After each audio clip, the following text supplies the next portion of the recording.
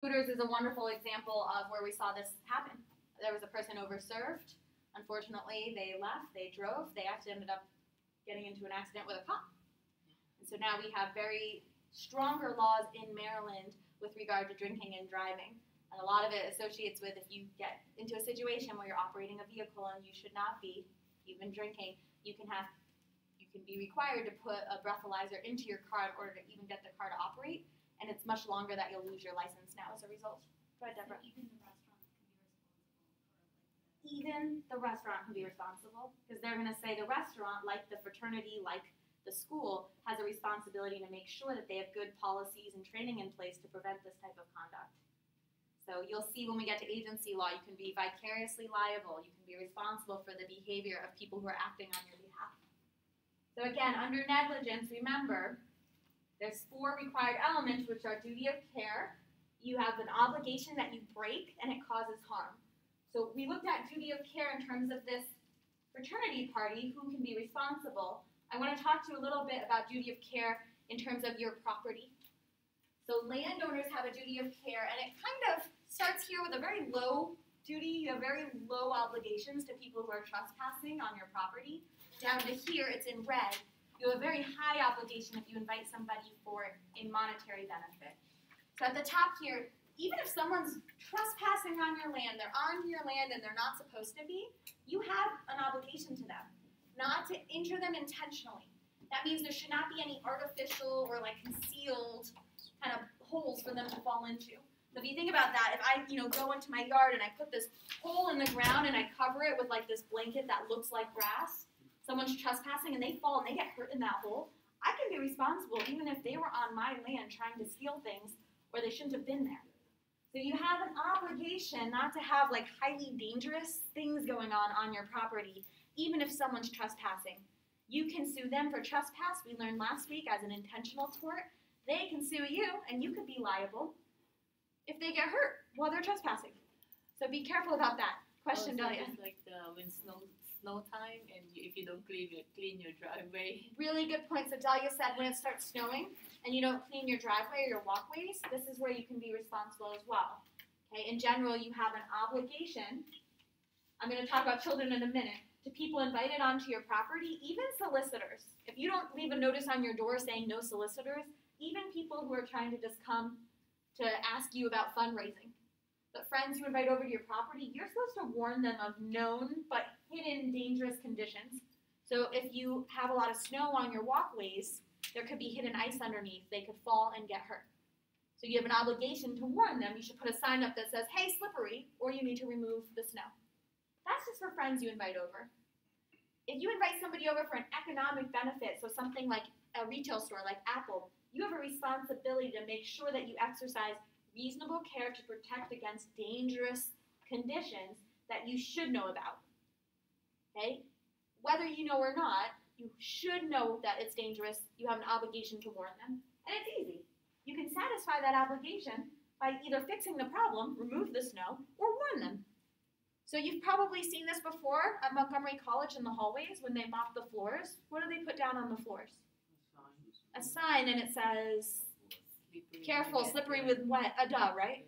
The floor is slippery, but you might not see that there's water on the floor. So they put a sign there, they've met this obligation.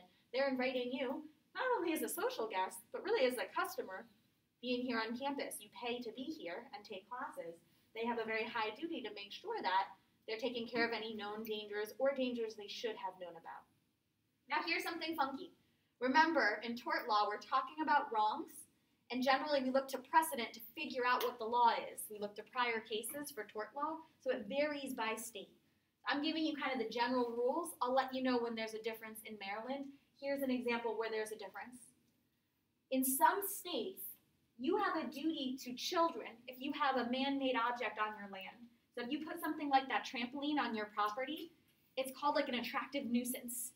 So if a child goes and they're like, oh, there's a trampoline, and they go and they're jumping on the trampoline and they get hurt, you can be responsible, even if you did not invite that child over. They snuck in. Same if you have a pool and people sneak in to use your pool and they get hurt, you could be responsible. It's an attractive nuisance. Okay? It's like they saw Disneyland and just couldn't help themselves. So in terms of this duty, this does not apply in Maryland. That's some states based on prior law. In Maryland, we treat children like adults. Same kind of obligations that we have to adults on our land, we have to children. Go ahead, Henry. Wouldn't I guess the parents or the legal guardians of that children be responsible for that? Great Because they question. didn't, So take could care the of them? parents be responsible? They could, if they could. I'll show you in a moment. In Maryland, we allow parents to be vicariously liable for their children's actions. So some of the things, for example, if a child caused damage to that home, parents can be vicariously liable simply because they have a parent-child relationship with the children for up to $10,000 of that vandalism. So yes, the parents could also be responsible. I get this question all the time, so I want to address it with you. The Maryland Castle Doctrine and the Stand Your Ground laws here in Maryland. So I get this all the time. I just told you you have an obligation to trespassers, not to injure them intentionally. Well, what if someone's breaking into your home at 2 in the morning and you are worried for your life? Do you have a right to stand your ground? We've seen a lot of this in the media, so I want to address it with you, what the law is here in Maryland. In Maryland, we have what's called a castle doctrine. What that means is if you are inside your home and you feel like there's deadly force coming at you, someone comes into your home and they have a knife or they have a gun, you can defend yourself immediately. You have no obligation to retreat or to run away. If you are outside your home, we are not what's known as a stand your ground state. Okay, we do not have stand your ground protection. So what that means is self-defense outside of your home, you have an obligation to try to retreat rather than shooting somebody or taking a knife to them. You have an obligation. If you can run away from that harm, you need to try to run away first. Because we don't want to cause additional harm. People make mistakes all the time. You know, I'll give you an example. My brother, someone was trespassing at his home. There was an older gentleman. They got home and he was sitting in their kitchen. Was he trying to steal anything? No. He actually thought he was in his own home. Okay, he was a little confused and he thought he had gone into his own home. Lock your doors, okay? And so if they all of a sudden go after him with deadly force, I mean, that would be a little intense. So you also want to think of this in terms of eye for an eye, tooth for a tooth. You know, he's there, he's not doing anything hostile. The fact that he's in your home might seem hostile. That doesn't mean you need to immediately get out a gun. But you might protect yourself by having something ready. And in your home, you're allowed to take whatever force, you know, they're kind of coming at you with. So if he's running at them with a knife, they can certainly fight for their lives. Stand your ground says if you're outside your home and you can run away, run away. Okay? So if you want more information on that, there's a link for the Maryland law in that regard. Now I got a couple questions of who else could be responsible. This is called vicarious liability. So in some cases, if you have a special relationship with the person, the tortfeasor, the person doing something wrong, you can be responsible. So for example, when we get to agency law, we'll talk about companies. Employers can be liable for the actions, the wrong actions of their employees.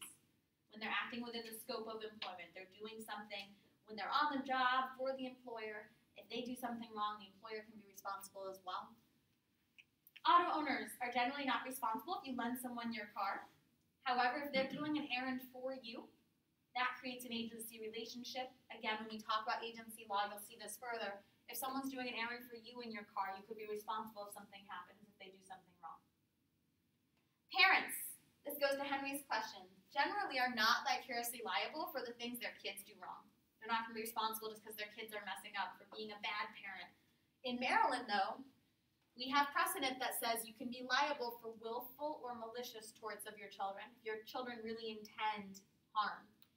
So example of that is vandalism at a school. There was graffiti here at Montgomery College a few years ago over in the campus center. And whoever engaged in that graffiti, their parents could be responsible up to $10,000 based on our precedent here in Maryland. So why do we not just go after the person who does something wrong? Why are we trying to go after under vicarious liability these other people? Thank you so much, Jeffrey. They have more money. Okay, so yes, we can go after the person who did the wrong, but we can also go after these people who have deeper pockets.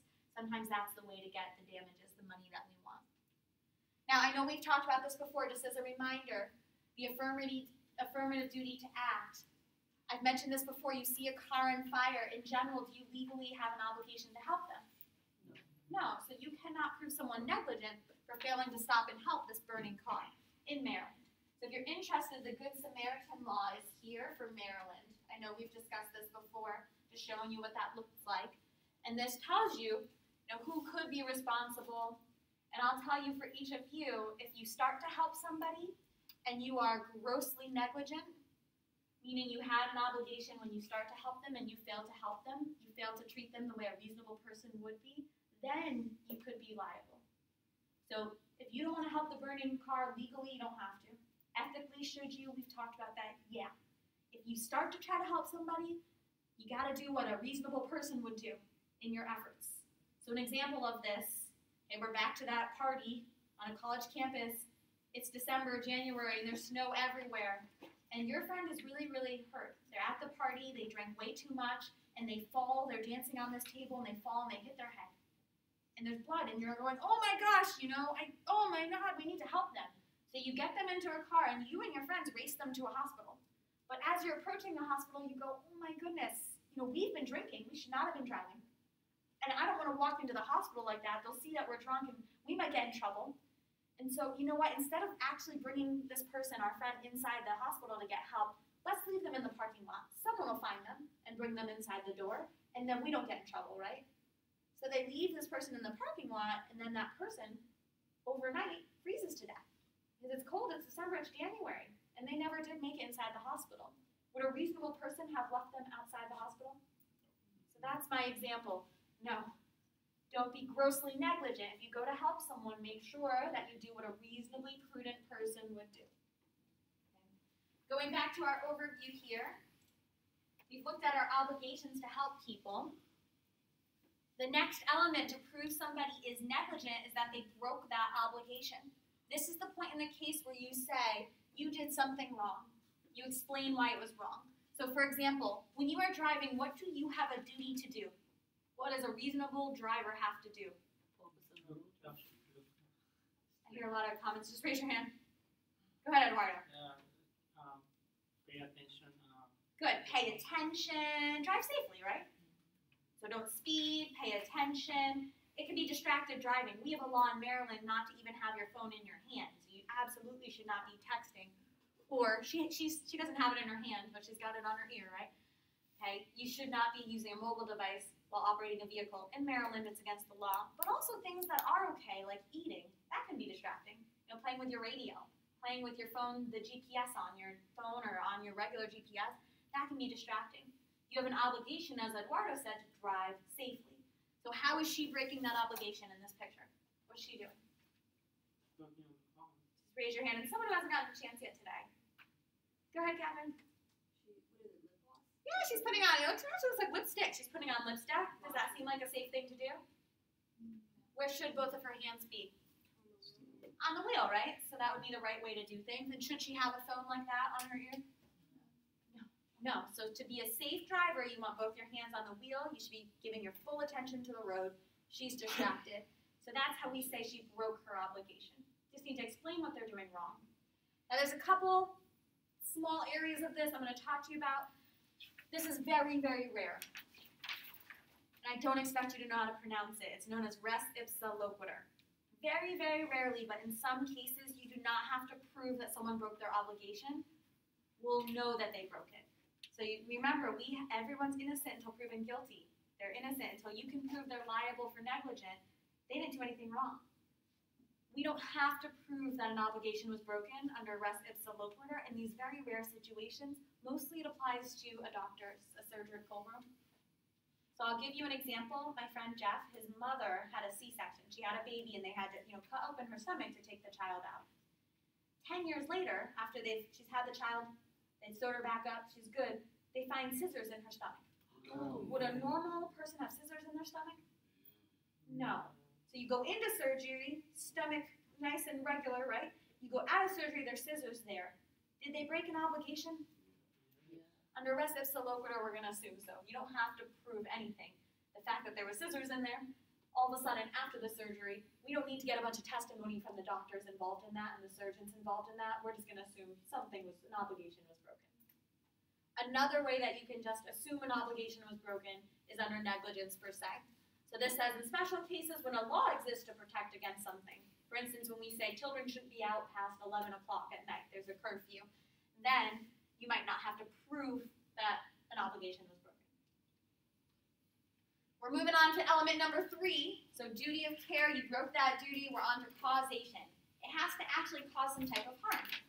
If you're driving the way this woman is, but you don't actually get into an accident, she has an obligation to drive safely. She broke it, but she doesn't cause any harm. There's really no liability there. There actually has to be some type of harm. So here under causation, the injury must have been caused by that wrongful conduct. If it's caused by that wrongful conduct, we say it's factual causation. Okay, there's 2 types here. Factual causation. If it's foreseeable that that wrong act would have caused this type of harm, it's also proximate causation. So let me break that down for you with an example. Mechanic fails to fix a customer's brake. A reasonable mechanic should do what when fixing a customer's brake? Fix them, yeah, fix them properly or notify you if they can't.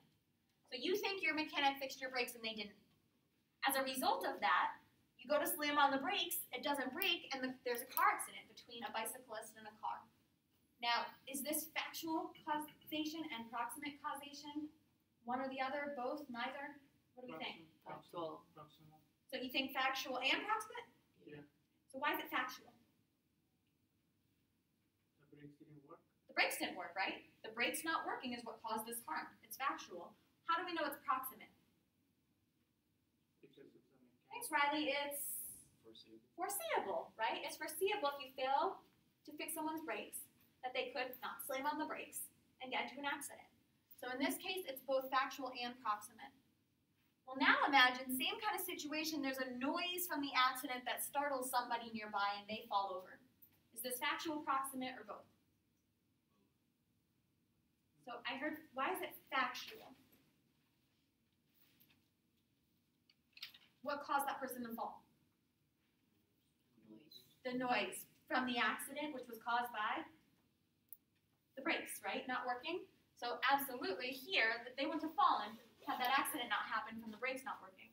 It's not proximate though. Now we're kind of stretching things too far. It's like the butterfly effect, right?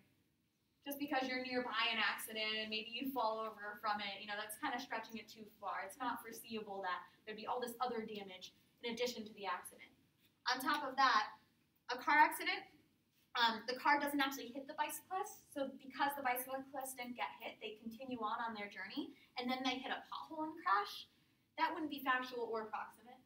And now we're doing too many like if, then what would happen. It's just kind of stretching it too far. So remember, the injury, the wrongdoing has to actually cause injury, and it needs to be foreseeable, both factual and proximate. And then there simply has to be harm. You have to be able to show there was some type of harm that was a result of that. That's the 4th element. Now, I do want to talk about this piece because this happens a lot. People are nearby when these bad things happen, right? There can be bystanders. So if you see an accident happen, is that shocking? Yeah, it's scary. Does it ruin your day? Yeah. Are you the one in pain? No. And if we allowed everyone who saw an accident to go suing everyone involved, the courts would be even more flooded, right?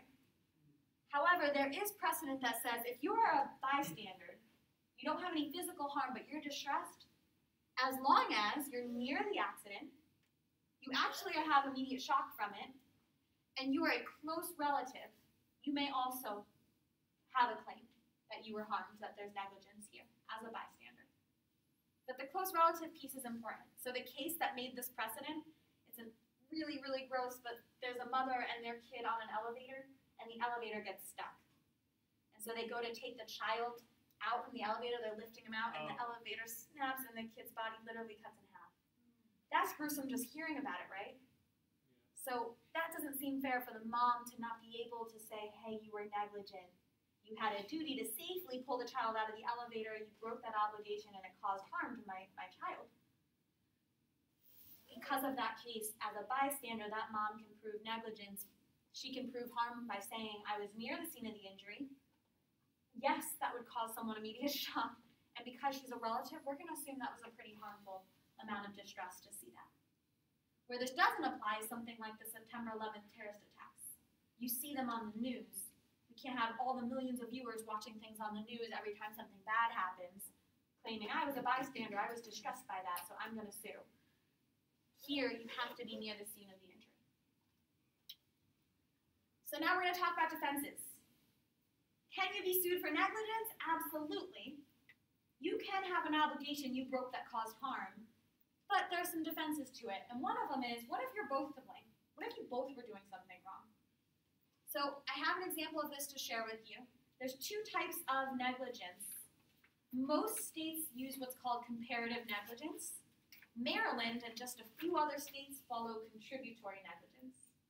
Comparative negligence says that in most states, you're responsible for the amount of liability you caused. I'm responsible only the proportion of the harm I caused if somebody else was failing to meet their obligations as well. So here's an example. I hope I have some Big Bang Theory fans.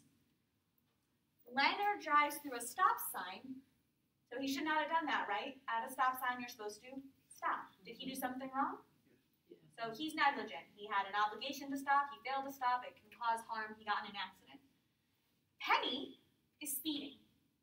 So what obligation is she breaking? Yeah, so she's speeding. She's breaking her obligation to drive safely.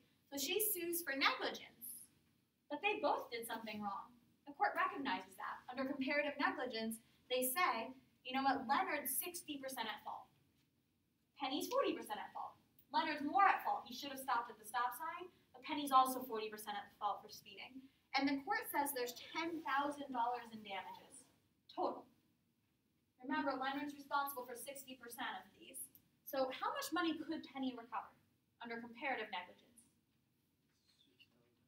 Good job, Jeffrey said $6,000. Why can't she get the full $10,000? She's also at fault, 40%.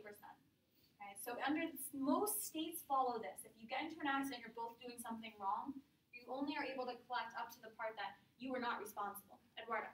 Is it Maryland? No, so Maryland follows this. Very few states do, but Maryland follows what's called contributory negligence. So same scenario here. Leonard drives through a stop sign. Penny's speeding. They get into an accident. There's $10,000 in damages. How much money can Penny collect in Maryland? $0. So that is something you will likely see on the exam. It's very important you understand that distinction in various states. Okay, based on precedent, most states follow comparative negligence. You can get proportionally what harm you did not cause. In Maryland, you are barred from recovery if you were doing something wrong too. So that can be a defense. There's another defense called assumption of the risk.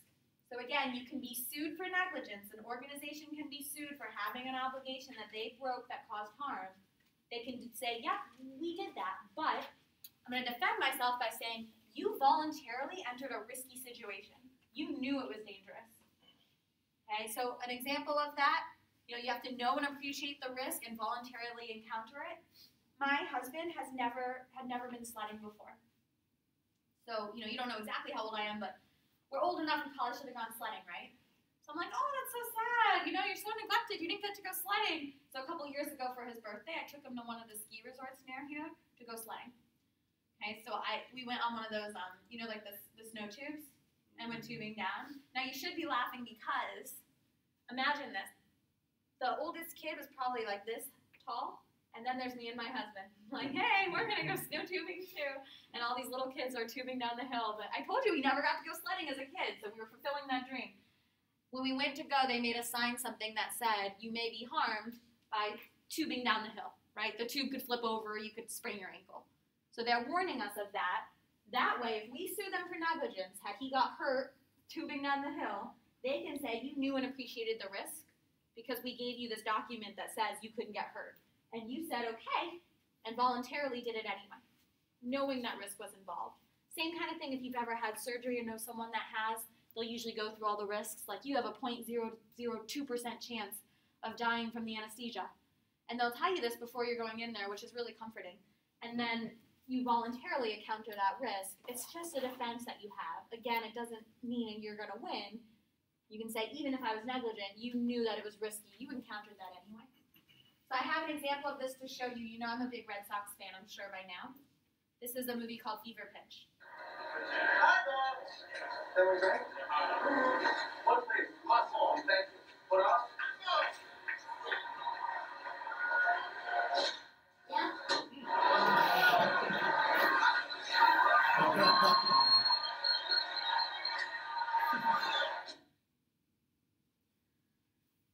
talk about this. Remember, assumption of the risk is a defense here.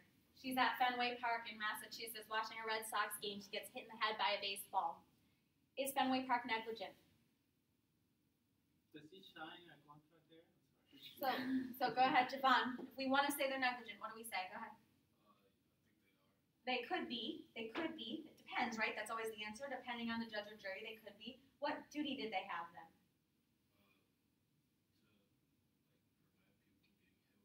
Yeah, you have an obligation to keep the customers, the fans safe. How did they break that obligation? What should they have done differently? This is hard. They should have put A big net, right? Yeah. They could have done a better net, or they could have supplied helmets. You'll see parents there with little kids sometimes at these games with helmets on their kids. This is why. Okay, they could have given them helmets. So they broke that, and did it cause some harm? Yeah, Drew Barrymore's in a machine getting checked for brain damage. That's not great. Fenway is going to defend and say, under assumption of the risk, what do we have to prove? The answer is always on the screen, right? Do you know and appreciate the risk of a ball hitting you in the head when you go to a baseball game? Yeah. Can you voluntarily encounter it if you still go? Yeah. So they can say, well, you assumed the risk. This is actually going on right now. There was a 9-year-old at a Yankees game that got hurt in this same exact scenario. It's going on right now. Go ahead, Javon. Yeah, I was gonna say that, and all the baseball fields, they're putting nets up. More nets up. Yeah. Don't get to catch that foul ball anymore. And so that's what you'll see happen. An injury happens like this. If they do get in trouble, they'll make some changes to the way, unfortunately, we watch the game. So here, knowing and appreciating the risk, oftentimes you'll see stuff like this on the tickets too. The ticket stub will be like, hey, you could get hurt. And that way they can defend themselves and say, you knew a baseball could fly into the stands and you'd win anyway. So that's another defense we have. So we've talked about intentional torts, meaning that you intended an act that caused harm. Things like defamation, okay, things like false imprisonment, things like assault and battery. Then we talked about another group of wrongs or torts called negligence, okay, where you had an obligation, you broke it, and it caused harm. The last group of torts is known as strict liability. That's the last thing we're going to talk about in terms of torts today. Strict liability is activities that are so dangerous the law imposes a really, really high burden on them. They say you're going to be responsible if someone's harmed even if there was no intent to harm, and even if you did everything you were obligated to do. Okay, even if there's negligence, you're still going to be responsible. If there's harm, whether you meant it or not, whether you checked all the boxes and did your due diligence, you're responsible for that harm. So strict liability. I'll give you an example of this to shock you and hopefully help you remember it. There are statutory rape laws in various states. They vary. Okay, but in general, the idea is that an adult, someone of about 18 and older, should not be having sexual relations with a child. And the age of the child varies in some states. Some states it's like 12, some states it's 14, some states it's like there shouldn't be, more than 2 years between you. And so that seems reasonable, right? Probably not a great idea for an 18-year-old to be having sex with a 12-year-old. Agreed? Yeah, everyone's not great. So the problem with this is it's a strict liability crime. So I want to make sure you understand what strict liability is. Again, it's so dangerous, so harmful, that whether or not you intended the harm, or even if you had an obligation and you met it, you weren't negligent, you could still be responsible. So if an 18-year-old has sex with a 12-year-old who shows them their ID, they're at a college party, they think that child is 18. They've done their due diligence, right? They're not negligence. They had an obligation not to sleep with kids, and they checked. If it turns out that they had sex with that child who's 12, even if they thought they were 18, even if they checked and had, documents showing they were 18, they will be strictly liable for that conduct. Now, is it as bad as the person who intentionally knows they're 12 years old? Absolutely not. But it's a strict liability crime. They will still be responsible for statutory rape because the fact is they had a sexual encounter with a child. Even if they did everything they could and did not think that they were doing that. Scary, right? Yeah, be careful who you have sex with, right? Defective products, we're going to move on to the business side of that, are strict liability as well. Some products that businesses put out there are so harmful, they have so much risk, that even if the business does everything they're supposed to, they'll be responsible for the harm from it. So 2 examples of defective products. First of all, this has to be a merchant. This has to be someone who routinely sells these goods. So for all of you, if you have this laptop and you go to sell the laptop to your friend or sell it on eBay or Craigslist, are you a merchant? No, because you're not routinely selling laptops to lots and lots of people. It's not your business. A merchant has to be someone who's really involved in the sale of those goods regularly. A merchant can be liable under strict liability if there's evidence that a product is defective. Now, it has to have not been altered since it left their hands.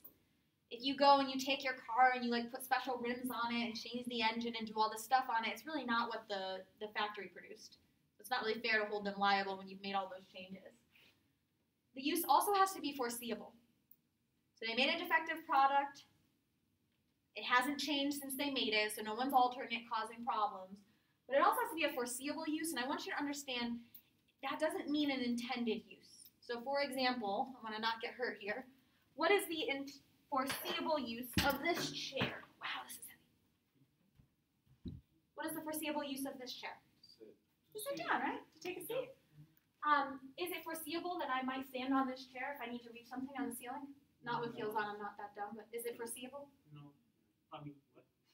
Is it possible that someone might stand on a chair if they're trying to reach something? Anyone ever done that before? Yeah. Absolutely. So understand there's a difference between intentional use. The intended use of the chair is to sit. We say anything you're using that's foreseeable is also included here. So if you're standing on the chair, it's foreseeable you would do that. You could be responsible as well. There's two types of defects for products. One is a manufacturing defect. This means the product differs from the intentional design in an unsafe way. So for example, General Motors created a lot of cars, and unfortunately the ignition switch was faulty. And it was a matter of change to fix the ignition switch to get the car to work properly. That was a manufacturing defect. Unfortunately, the ignition switch wouldn't work, the airbag didn't deploy, the wheel would lock up, and there were many, many deaths and injuries as a result. That is what we call a manufacturing defect. It didn't do what it was supposed to do. General Motors will be responsible for any harm. Did they intend to hurt those people? Probably not. But they designed a product that was dangerous, so we're going to hold them liable. The design defect's a little different. This is more like a hypothetical situation where you're saying it's not that you made a bad product, it's just there could have been a safer one, and it's really not that expensive for you to have done it. It's kind of like this alternative product. We're saying it's a design defect. So for example, you make this saw and there's no safety clip on top of it. Someone could hurt their finger. It would not cost a ton of money to add some plastic to that so they don't hurt their finger. They're going to argue there's a design defect. I have an example from General Motors to show you. I'm going to put this on the board. Anyone know the show Last Week Tonight with John Oliver from HBO? If you don't know it, I'll put it on the screen. This is a clip from it. It's about 2 minutes long. I use a lot of clips from that show. They address a lot of the issues we talk about in this class in kind of a more humorous way. For those of you who kind of want to know what's going on but don't have time to check the news every single day, Last Week Tonight does a recap of the global news in a funny way, and they have a lot of money to put towards it. And so you could watch that. It's only a half hour long. And if you don't have HBO, that's okay. They post all this kind of stuff on YouTube. They like to share. So I'll put this on the board for you. This is, if you're interested in those General Motors recalls about that ignition switch, there's more information there, and this is a video about that issue. You'll see Mary Barr on this video here. Just this Friday, we learned that GM was holding meetings at the time about dealing with their defective cars, but you'll never guess what they were talking about. These are slides from a PowerPoint presentation given in 2008. Workers were told not to use the word defect or defective, but rather does not perform to design. And GM had judgment words that were banned, including dangerous,